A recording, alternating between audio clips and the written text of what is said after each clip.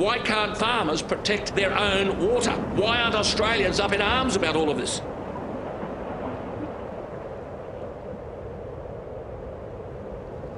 If you live next to a coal mine, for example, an open-cut coal mine, you're living next to one of the most unhealthy places on earth. The same with a gas field. If you live in the middle of a gas field, you are in a very unhealthy place. CSG seems an incredibly risky sort of industry. Risks to groundwater, the destruction of farmland. For the few dollars that a coal seam gas company offers a farmer, they would be insane to have them anywhere near their property. Basically, it makes an entire area unlivable. You can't sell your produce, you can't sell your cattle, you can't sell your sheep, you can't sell your milk because it's contaminated. We do not give permission to large multinational companies to come into our region, onto our land, and put at grave risk everything that is precious to us. This is not a not in my backyard campaign, because it's in everybody's backyard. It's frustrating because you can't win. You can't fight them because you can't see them, and it's done before you know it. You've got a mining application on your land before you know it's there. This is what coal seam gas mining looks like. It's dirty, it's destructive, it's highly invasive, and it cannot coexist with farming. The risks are simply far too great, and what we stand to lose, far too important. Our water is our greatest resource. Coal seam gas mining uses vast quantities of water and has a proven history of underground water contamination. This makes protecting our land, our water and our communities an issue for all Australians.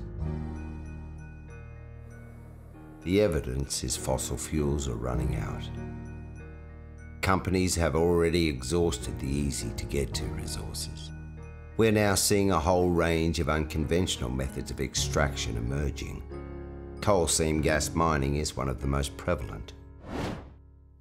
Fracking is a widely used method of extracting coal seam gas. Farmland is cleared to create a drill pad, and a well is sunk to depths of up to 1 kilometre.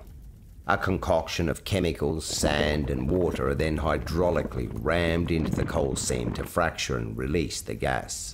This process is replicated hundreds of times across a region to create a viable gas field.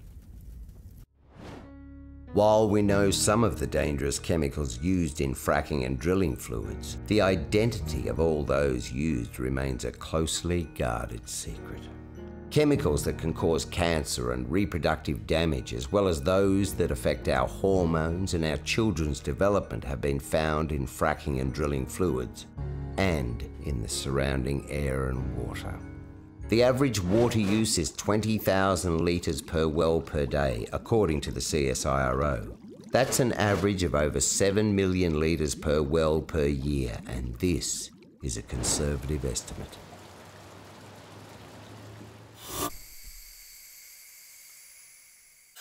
We're here today to celebrate the strength of a community called Poowong. Mining companies and their government allies have no interest in understanding what makes places like Poowong so precious. No interest in protecting our underground water tables, our clean, unpolluted air, our rich, fertile soil, or our beautiful green rolling hills. We want the government and our local MPs to simply listen to us, to act to protect our community and land from this mining, to use their powers to enact a mining ban. They can extend the current moratorium on the process of fracking to include all activity, including exploration. There are over 350,000 hectares in Gippsland that are covered by approved coal, tight gas, shale gas and coal seam gas exploration licences. The licences take in some of the most productive farming land in the country, from the fertile red soils in the west, producing potatoes, beans and peas, to the rolling green hills of the south where dairy and beef have been produced for over 100 years. The breathtaking beauty of Gippsland's forests, mountains and pristine coast are a growing drawcard for the region, bringing hundreds of thousands of visitors each year. We think every part of Gippsland is precious. We need clean air and fresh pure water to grow our children strong. We need good soil and healthy grass to feed the hungry throng. It's our job to save our country, to keep it safe from harm. So tell those coal gas miners, no fracking on my farm.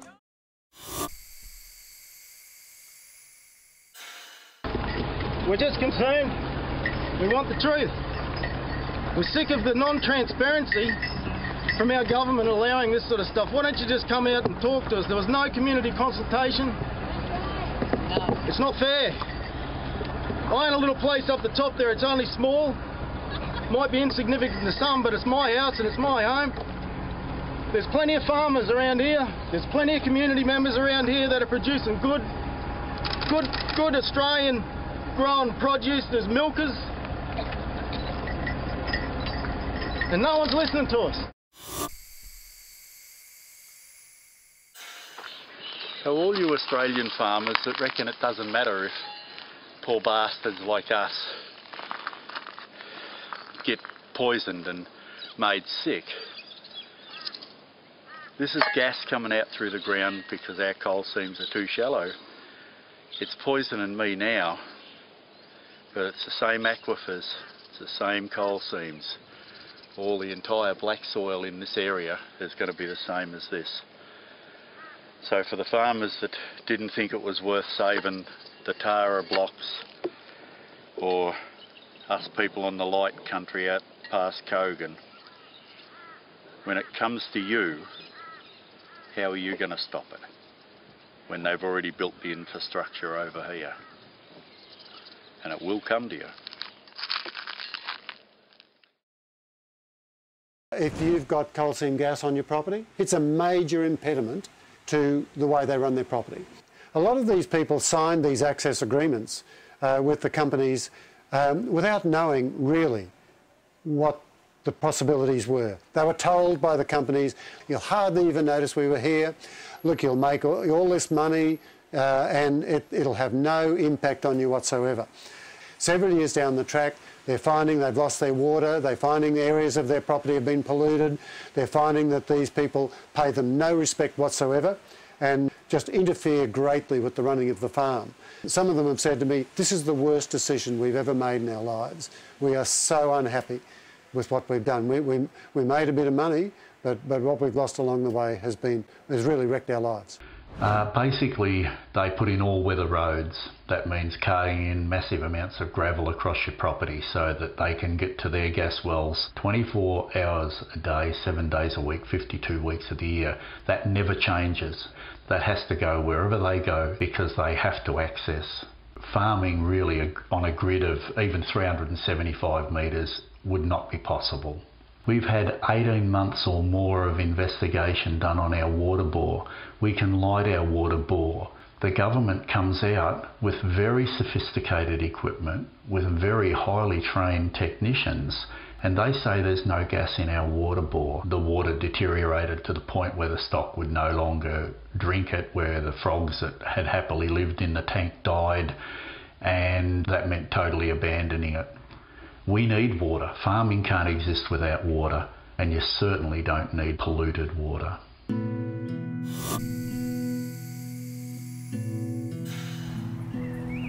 Late last year, a door-to-door survey was conducted, asking one question.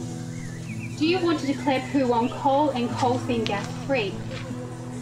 An overwhelming 95% of this community said yes.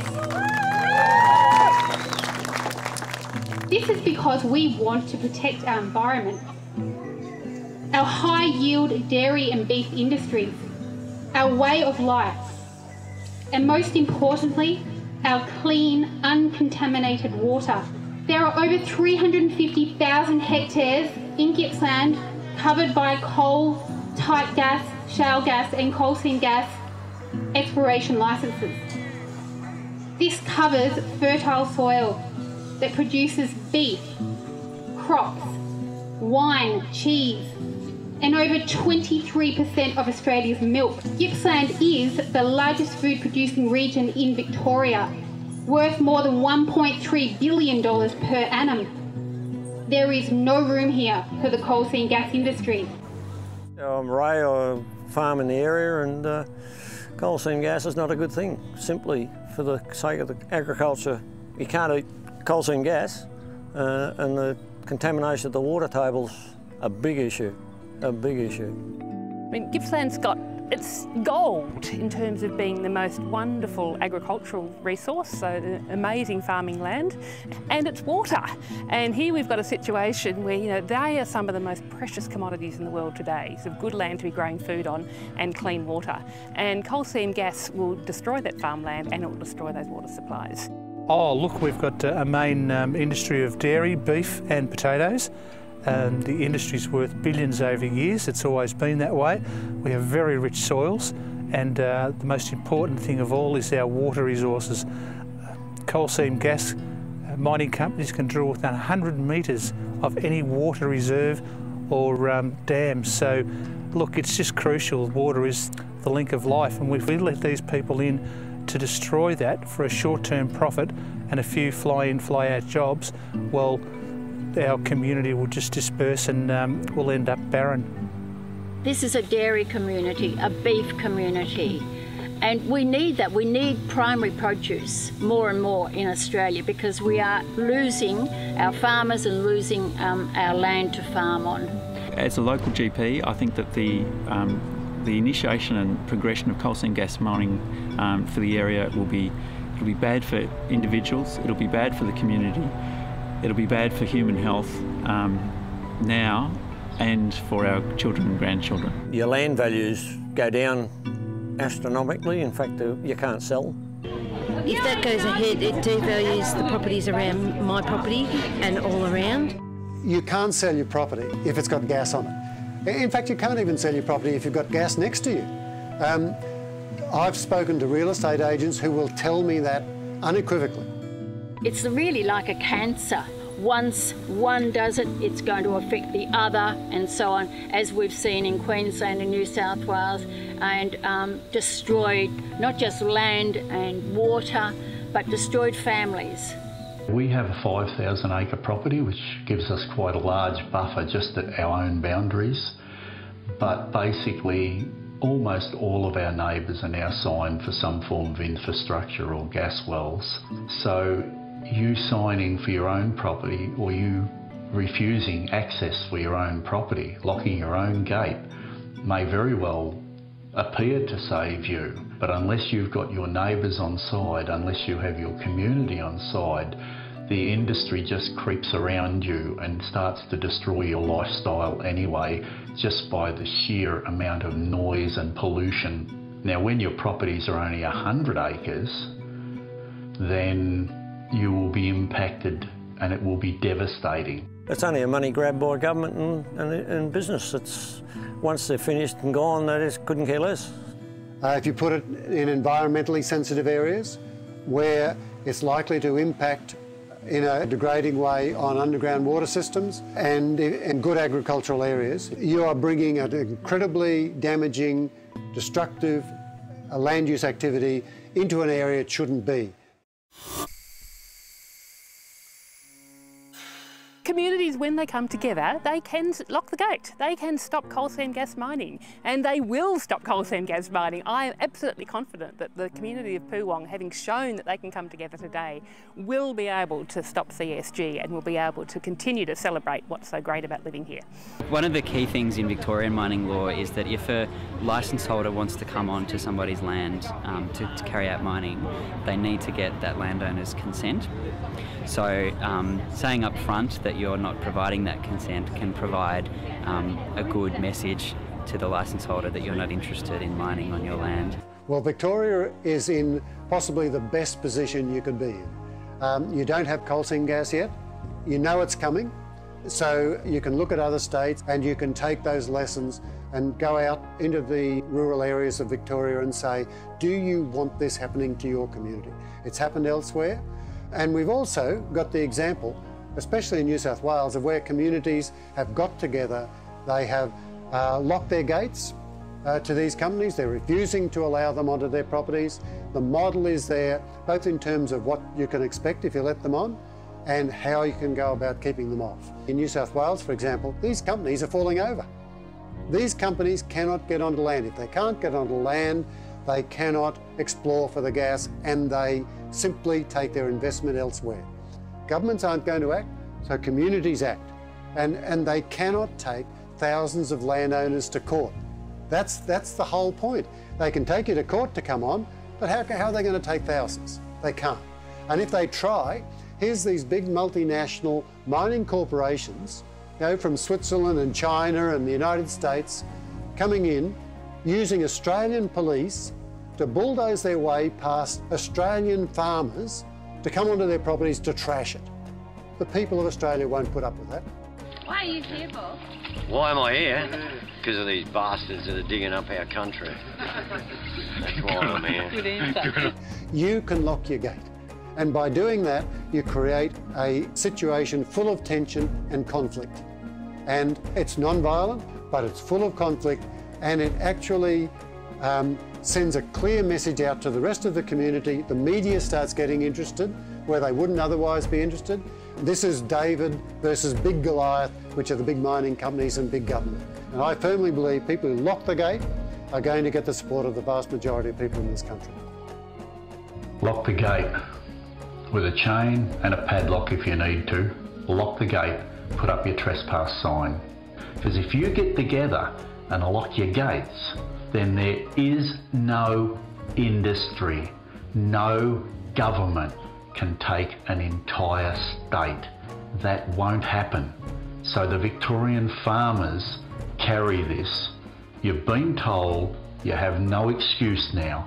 Lock up your gate, lock up your community, and run that industry out of your state while you've still got a decent life ahead of you. I think the community, if they know about what's could be happening here, will be up in arms and wanting to stop it. I think what we've seen here in a small town in South Gippsland is really incredible. It shows us what people power can achieve and will achieve. And as we continue to lock our gates and lock up our communities, we will see more and more towns declare themselves coal and coal seam gas free, just like Coowong. I really do think we will stop this, but it will come from communities pulling together. I love Australia, I love Coowong. And we've got to keep it. We've got to fight these mining companies. They're big, big boys, so we've got to get big, big people power to lock the gate. We've just got to tell them it's so easy. Stand at your gate, lock the gate. You don't have to converse with them. You have the right to say you're not coming onto my land, but we've just got to get it through to people that this is the only way to go. Lock your gate. So we're inviting everyone from across Gippsland to stand with us today, and to know that you can do this too. Let's work together to declare all of Gippsland CSG free and protect everything that is precious to us. It gives me great pleasure to declare this region coal and coal seam gas free.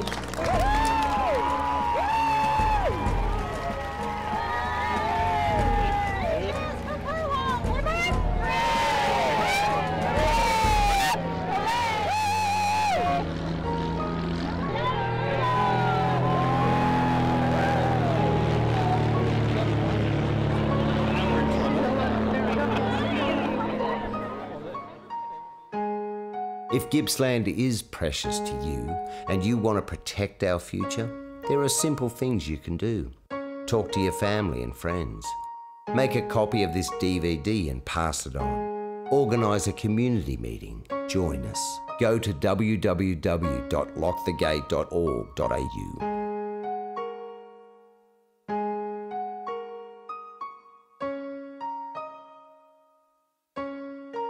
Protect the future that you want to see.